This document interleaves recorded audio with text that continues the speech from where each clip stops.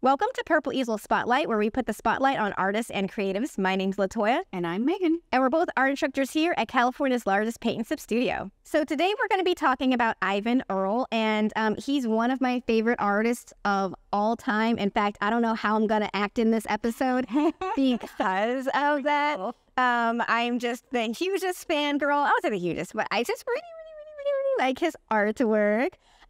So you probably have heard of him, not necessarily heard, but you have seen his work because he was a background painter for Disney Studios, and you would see his work at like Peter Pan, Lady and the Tramp, and Sleeping Beauty. Oh, Sleeping Beauty? Yeah, the classic princesses. Sleeping Beauty was always my favorite. Oh, really? I don't know exactly why. It's pretty. It's very fairy tale-y. And the villain is the best. I think it's because you like to sleep. Yes, I like sleeping a lot. Sleep is great. So tell me more. Well, I will. When he was a young boy, at the age of 10, his father told him, okay, you can either paint a painting, make a little nice picture, or you can read 50 pages of a book. And he's like, Dad, I'm going to do both. So he started painting a great deal. And he even had his first showing in France when he was 14 years old. Nuts.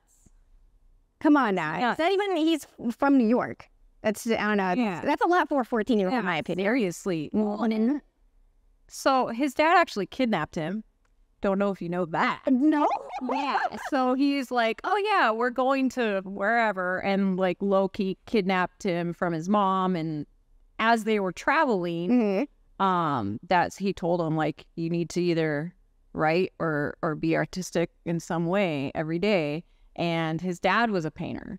Okay, yeah. So I think it just like he immediately inbred that appreciation and work ethic. And yeah, 14. Like, what the heck? I did not see that in the bio. Yeah, it's because I didn't read the bio. I go to other sources. Oh, thanks. So at the age of 21, he bicycled from like across the country, from Hollywood to New York, paving his way by making like 42 paintings. So he's like, sir, please, can I make some paintings for you? Bicycling across the country and producing work at the same time. Who is this person? I don't know. Other team. For real. It was robots before there were robots. Absolutely. And so years to come, he was selling out in art shows, but he didn't get his style and really solidify it until he was about 21.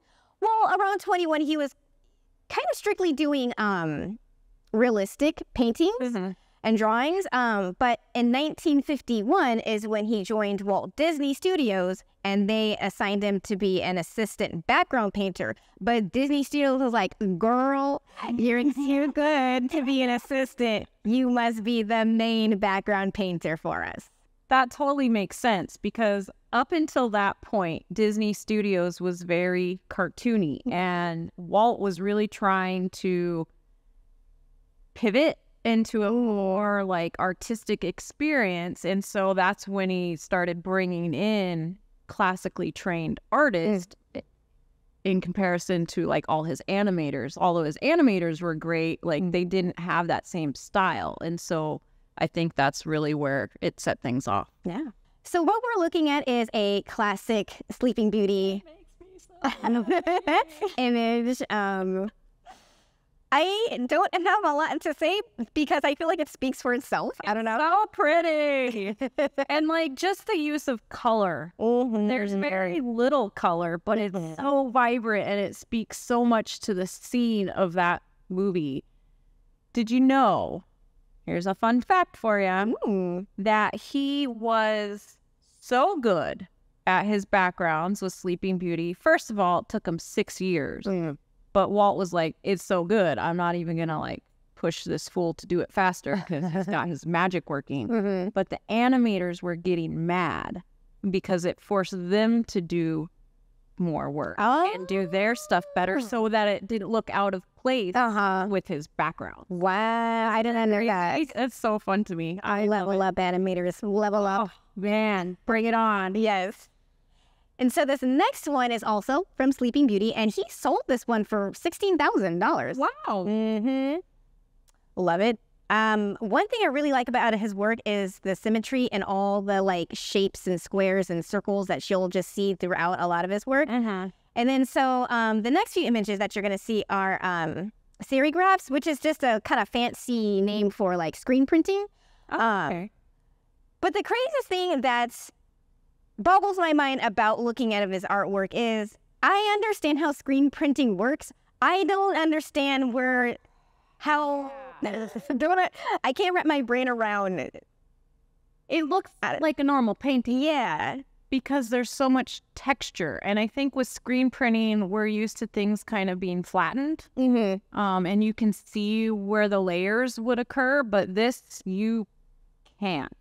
So I'm wondering, I don't know, I couldn't find any information about like maybe, you know how like you'll do a medium, but then you'll put like a different medium on top of what the original was. Like, did it on top of maybe some of the screen prints? It's possible. I know he used gouache a lot, which is basically like an opaque watercolor.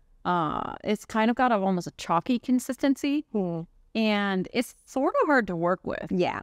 And I don't know, maybe it was screen printing with some gouache on it or something. I'm not sure. Or maybe he did gouache and it was screen printed on top. I don't know. It's a very interesting question.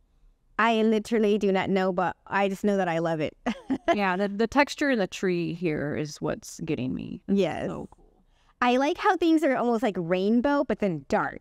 It's like a flash of color and then dark. And I feel like a lot of his work is like a flash of color and dark at the same time. Yeah. But they're almost like equal in a strange way. He kind of plays up that contrast a lot. Yeah. It's interesting because the composition on its own, if this was just in black and white, is so strong. And there's such great detail and light and dark. But then throwing that little bit of color in there just brings it to another level. Yeah, it really does.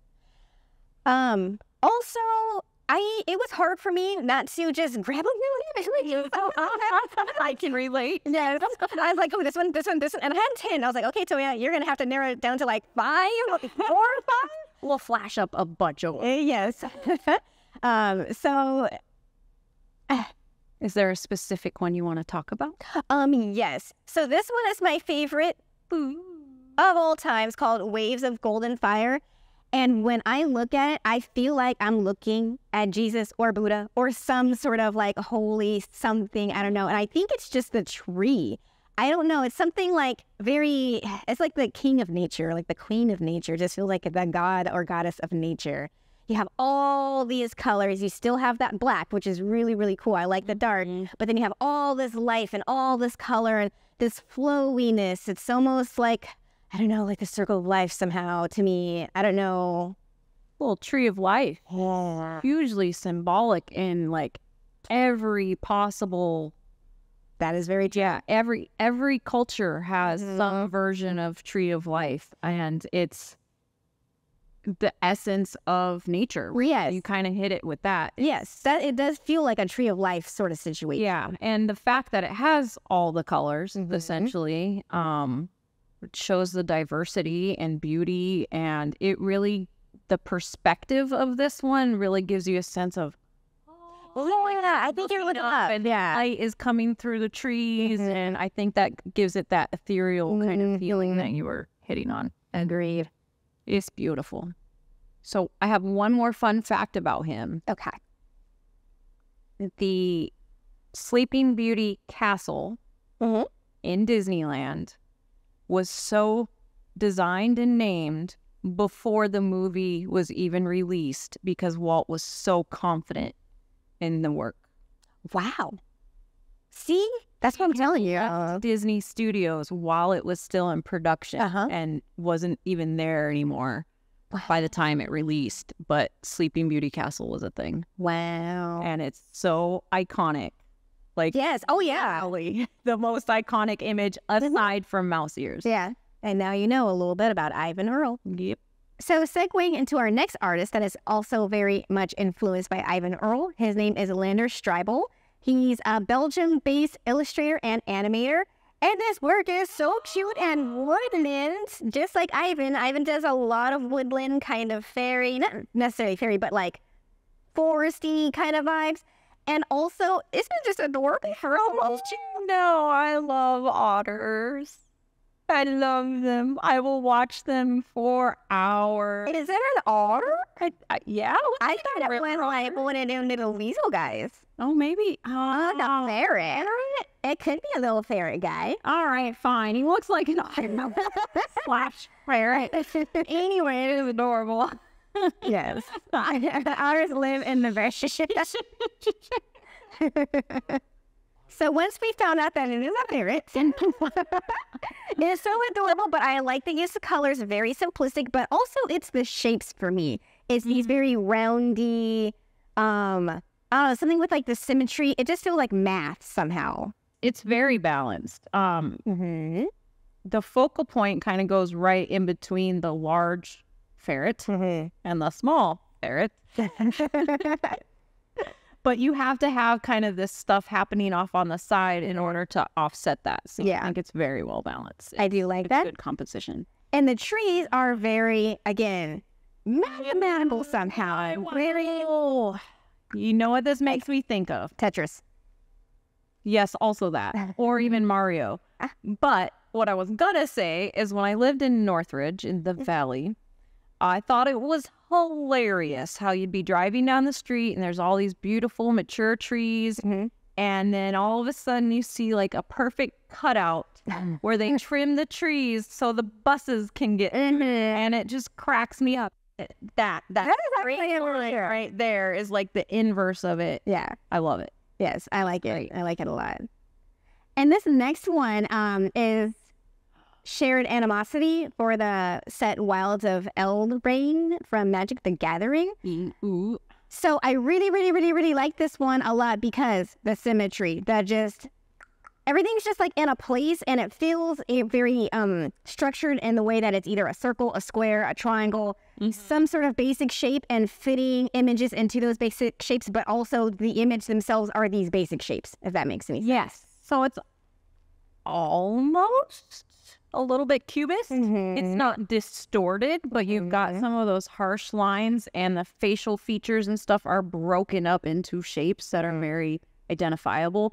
I think it's so interesting to compare this to Sleeping Beauty work because the background is very simple. Yes.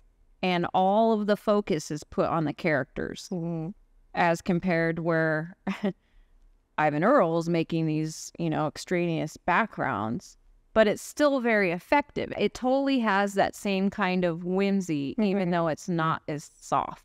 Which makes sense for the subject matter. Well, they're going to war. Yes.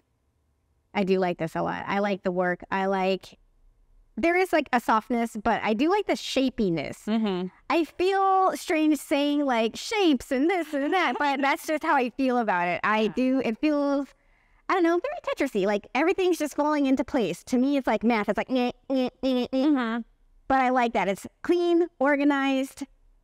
I see squares, shapes, triangles, circles. All the shapes. Yes, I see all the shapes and I really like it. So, I have a very loaded question for you. It is very loaded, open-ended. There's no right or wrong answers whatsoever. It's all just personal opinion.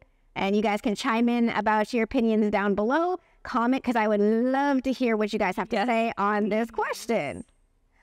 Are you born an artist? Are people just born artists, or is it something that you were taught, something that you learn and you become? Well, look at how many people we've talked about recently who had a parent who is into the arts, and then they end up in the arts. That's got to say something to me. But is it a nature versus nurture? I don't know. I think you have to have certain aptitudes. You have to have that willingness to dive into something, to become almost obsessive with it. But then you refine that artistry through practice. And so that part of it can't be discounted because anybody can practice and get better at something. But they might not have the drive to do it if they don't have that kind of artistic soul, one may say. So I'm sure you've heard of people who have gone their whole entire lives, they've never done art, and then they become retired and they just start dabbling in it, and then they're like in their 50s and now they're just artists, like all of a sudden, and they had no idea that they had an artistic bone in their body. I think there's something to be said about that. I personally straddle between, I can logically understand your point of view, and I get it, and I do agree with it. A part of me thinks that there is something innate within someone, just because I innately and instinctively do not know math. I am really, really, really, really bad. Or let's say a topic that maybe I'm not the best at. I'm trying to think. Okay, like being a mechanic. I know nothing of cars, and I'm sure I can. But do you have interest in cars? No. That's part of the problem. You have no interest, so you're not going to pursue it. I also don't like math. It makes me cry. No. But that's because I have avoided math because I decided I wasn't good at it at a very early age and then pursued other things instead. So I could probably maybe be good at math if I hadn't been a third grade dropout and never learned my multiplication tables. But I don't know. Like it's so hard because like you said, I see both sides of it, and maybe that's the answer, is that it's a combination thing. Yeah, somewhere in the middle, Right. Personally. I know we get this a lot, especially during Paint Your Pet, because we're with a particular customer for a very long time.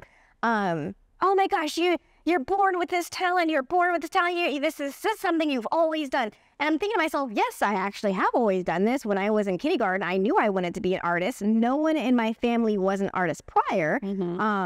It's just something I always had a drive and wanted to do. It was always within me. So that's where I'm kind of like, well, I feel like I was kind of born in my mind, because there was nothing else I wanted to do. I wanted to become an illustrator with my life.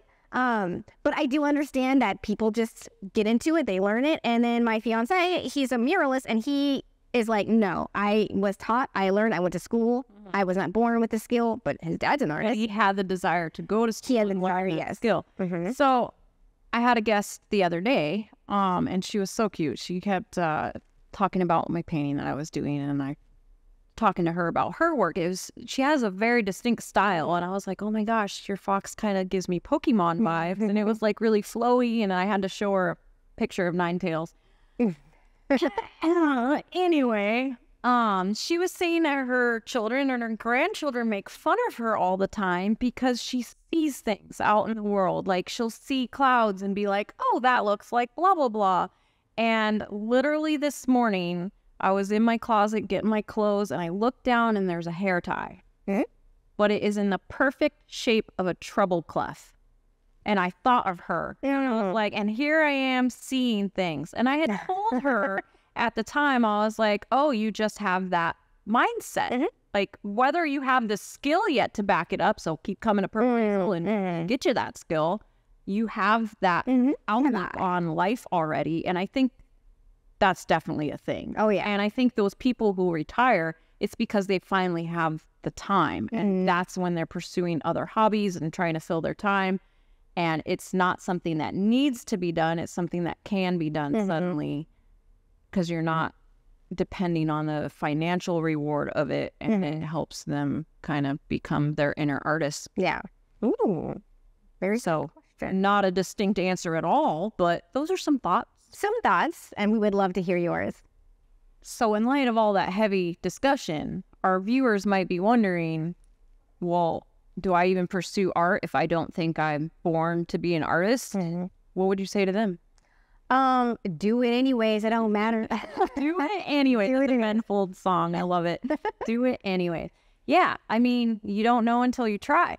And even if it isn't something you want to like throw your whole life into, there's so much value in being creative, in creating, in being artistic, or at least trying and failing in of itself is extremely valuable. And we do it all the time. Yes. As an artist, it's like 90%. Yeah, it's just an inevitable. Yeah. It's part of the process. But I would also say that only you know the answers to that. You yourself, you're going to be the one that has the answer to that question. And you have to try it out and see what your heart and your mind, body, spirit says when you produce the art. How do you feel about that? And you'll have your answer. We would love to see your Eyvind Earle inspired versions of otters or ferrets in the comments below. Otters, please give me the otters. Yes. From all of us here at Purple Easel, thank you so much for tuning in. Make sure to check out the links below for today's artists, Eyvind Earle and Lander Strijbol. Join us at purpleeaselplus.com to paint with the world's largest paint and sip studio. And if you're in Southern California, make sure to swing by and come see us. Until then, create more and create often. Bye. Welcome to Purple Easel Spotlight, where we put the Okay, let's try it again.